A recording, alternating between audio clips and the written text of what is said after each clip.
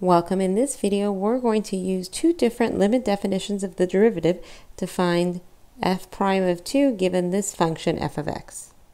So let's begin with the first definition. That's the limit as x approaches a of f of x minus f of a over x minus a.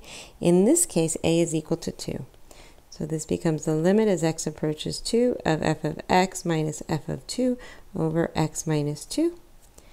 As an aside, f of 2 is going to equal 2 times 2 squared minus 7 times 2 plus 3, which is just negative 3.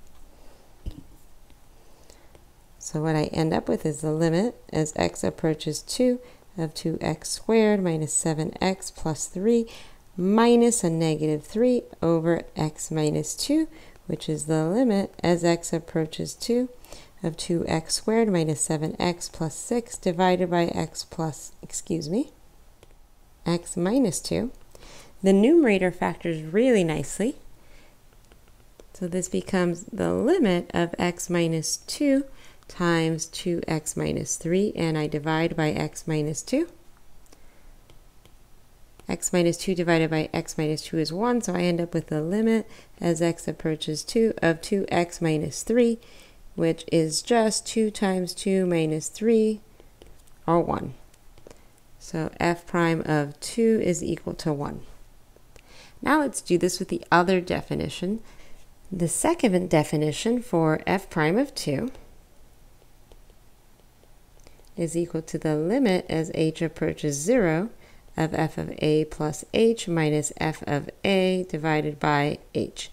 And now we already know what f of 2 is. What about f of a plus h?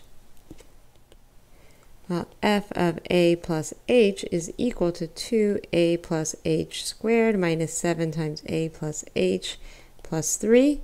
This just simplifies to 2h squared plus h minus 3.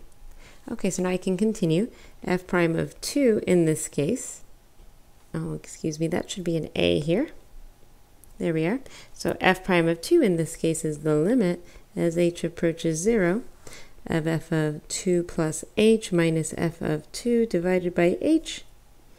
So this is the limit as h approaches 0 of 2h squared plus h minus 3 minus a negative 3 over h. Negative 3 minus a negative 3 becomes positive, and that's 0.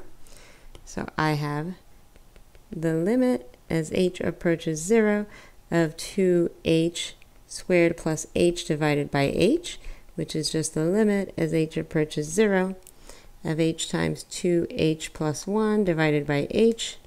So again, we can cross these out because h divided by h is 1.